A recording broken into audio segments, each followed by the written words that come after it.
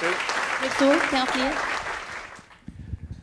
Hi, my name is Dina, and I'm Cambodian Ari, and I teach at the ISPP and at the OFNIT too. And I'm a painter and a sculptor.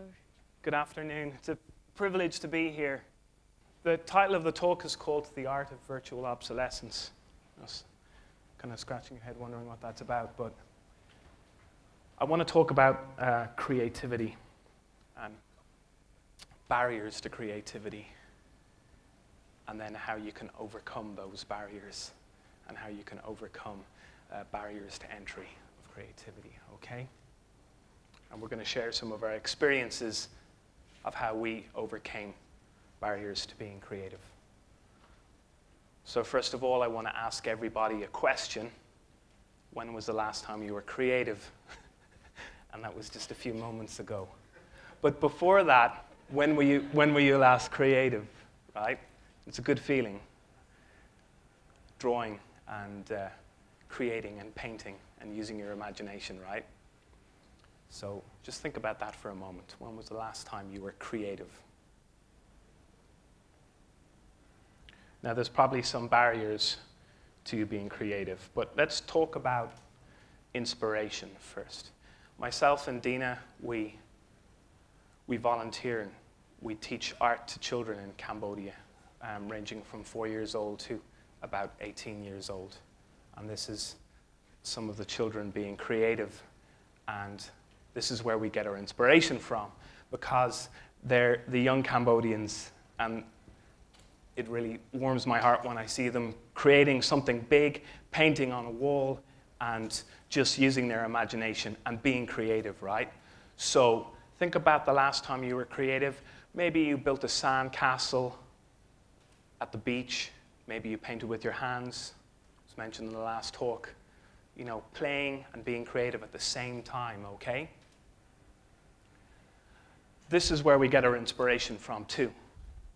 From Poipet and Lisa Mom and other Cambodian artists, right? Amazing work. And I know they're at the simulcast, so thank you, Lisa and Poipet. Earlier this morning, we heard about other inspiration that you can get, inspiration we can use here in Cambodia, Angkor Wat, the people around us. So have a think about that, how you can be more creative. So we want everyone to think big, right? And a lot of the discussion today has been about thinking out of the box. And as someone said to me earlier on, they said, oh, there's no box, which is good. So we want you to think big. So we had to question ourselves. Myself and Dina, we're teaching art, and we thought, well, we want to be more creative. So some of you might recognize what this is. It's a cave painting from 10,000 years ago. So humans were very creative, and I believe this is actually quite large.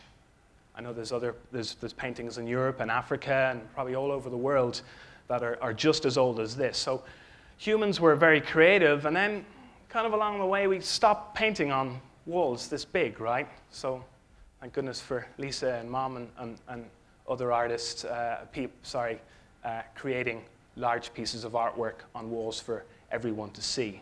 So let's try and start doing more of this. So we got to explore, right, to be creative. So we went on an exploration. We wanted to see how we could create something different. Take it further than just painting on walls. So we decided to explore digital media. And we're in Cambodia, so we didn't have access to really expensive projectors. I went looking for a drawing tablet. I couldn't find one. You've got to get it shipped in from abroad. So we sat down together and we thought, well, we're really restricted to what we do. We can't, our barrier to entry to being creative digitally here, we felt, kind of claustrophobic. It was like, we can't do anything. How are we going to afford this? We need like $1,000 for a projector. We need to buy a tablet. We need to get licensed software. We need to buy a supercomputer. All of those things, okay? So that's what stopped us. So what's stopping you being creative? And it doesn't need to just be about drawing or painting. It could be cooking tonight when you get home, or being creative in work, or being creative in play. So sharing our experience of how we overcame our barrier to creating digital art was this. We recycled. We used the equipment and the resources that we had access to. And you're probably wondering what the correlation is, but what Dina is painting on right now, we've actually built ourselves. The projector that she's using is not a normal projector. You can see it here, it's an overhead projector, okay? So, Pan Sak, this morning, we talked to him a number of weeks ago at a TED preparation meeting, and he said something really interesting.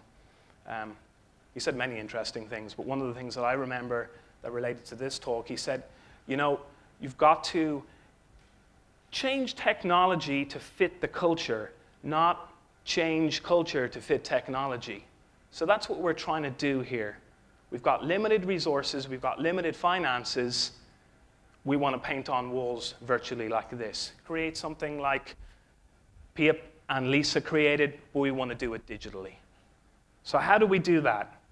Well, I don't want to bore you with the nerdy things, but some of you might recognize this as an interactive whiteboard. Yeah, it could be, but when's the last time you saw one of these, an overhead projector? We went looking for one of these, and we found them. And people thought that we were crazy, that we wanted them. They were actually in a shed out the back, and they said, they don't work. You don't want that. We're throwing that out. That probably doesn't even work. We said, no, please, can we have it? And they just laughed at us. They handed it to us, and they let us take it away. This is a 15-inch monitor. I know most people they want to wait until they have the technology, a 21-inch screen or a 25-inch screen or something like that. Don't wait around for it. What we did is we took one of these apart.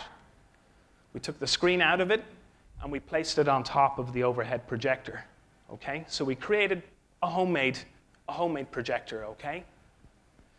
Now, yeah, a $1 torch, a couple of LEDs. Now you're probably wondering what I'm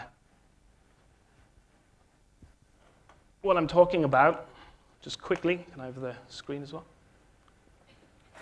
So we took the screen out of that, popped the back off. You can come up here and have a look at it later, just lying on top of the overhead projector. We had another barrier. We were unable to find the little lights that Dina is painting with right now. So I said, oh, we can't do this project. We're not. So we drove around town one day, and we called into a security shop with security cameras. And I told the man inside there exactly what we wanted to do. I think he probably thought we were crazy as well. And he actually gave me this. I don't know whether you can see it or not. It's a little infrared light that is used in a security camera. And he gave it to me for free. So we took some parts off of that. And that's those little gadgets there. It's probably better explained. It's just the same thing that's inside a remote control. All right? So the only other thing that we had to buy was the Wii controller, which is $25. So we were able to create an interactive virtual spray painting wall. In fact, Dina can select a number of different brushes, pastel, oil, spray paints, different colors. So you can see it in operation there. So for about $50, we created that. So that's our experience of how we overcame the barrier to entry and how we finally became creative with digital art. So you're probably wondering where we got the idea from. It's a former a previous TED speaker Johnny Chung Lee, who is a researcher. I saw one of his videos online, and it was about using the Wii controller just to detect points on the screen. So I got his idea, and I merged it with this recycling of obsolete technology. So maybe this will help in bridging the digital divide, using the resources available to us, thinking up of new creative ideas, of innovating with the technology that we have available to us. So it can apply to anything. Right now it's applying to Dina and myself creating art. So our message is to be creative and think big and think differently and overcome those barriers that you have, whether it's fear or whether it's, you know, a barrier that you just can't seem to get around. Just try and traverse that and get around that barrier and be creative. Thank you very much.